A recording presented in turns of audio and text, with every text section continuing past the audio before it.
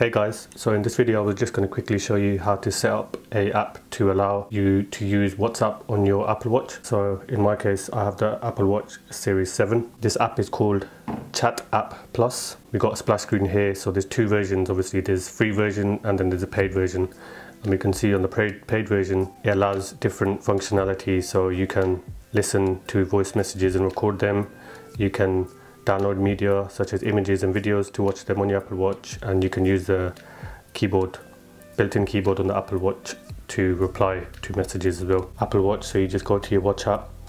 Once you've downloaded it, it automatically loads, but we'll just check that it's actually on the watch. So we can see here Chat App is loaded onto the watch. It's a matter of opening WhatsApp and going to your settings tab on the bottom. You go to link devices and again click on link a device. In the meantime, you'd want to open the app on your Apple Watch and you'd want to click on login, and it'll present you with a QR code. So if you just position that, we can see here it tells us that we need to scan the QR code. You just dismiss that pop-up and just hover your phone over the Apple Watch and it logs you in.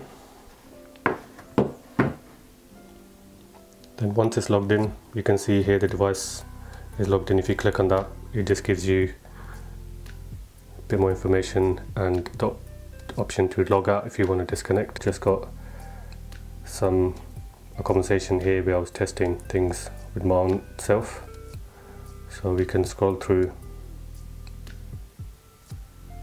all the messages that have come through. So on here you have the option to send a voice message. So if I click on that, first time it'll ask you to allow access to the microphone, but once you've done that, it's a matter of just clicking it. You can dismiss it by pressing the X on the left, or send it once you're done recording, and just asks you to send recorded message to the person you're sending to. So you just press send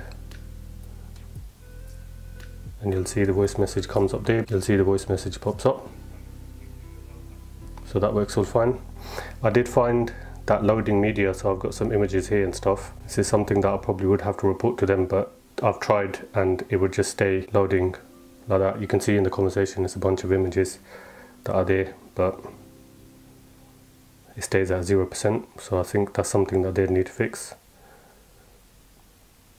And when it comes to replying to a message or writing a message, you've got your quick replies here, where you have the option to use the keyboard. So now when you click on this, it'll pop up with the message on your iPhone saying Apple Watch keyboard input. So you can choose to reply from there, but that doesn't make any sense. Or you can just use the built-in keyboard. If you send that, you can see it's come up. So all in all, it works well apart from the media not loading. And just to clarify, I did pay for the paid version on this example I'm showing. But if we swipe to the right on the screen, you see you have settings here. The volume setting allows you to choose the volume for playing back voice messages. And then we have a refresh button here. If you click on that, I guess it just updates and refreshes the chats you have. If you go back, play the voice message.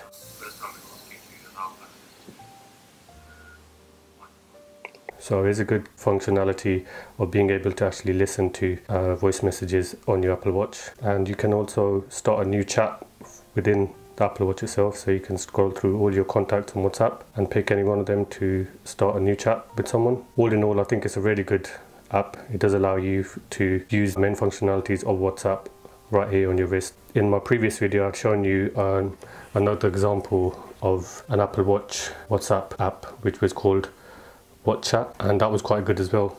And even though I do prefer the layout and the functionality of this second app, Chat App Plus, this one's another alternative. If you want to check out the video where I installed WhatsApp, I'll put it at the end of this video so you can have a look if you were wanting to set up that app. But all in all, both apps down to the core have the same functionality, and they just let you interact with your WhatsApp chats on your Apple Watch. Thanks for watching, guys.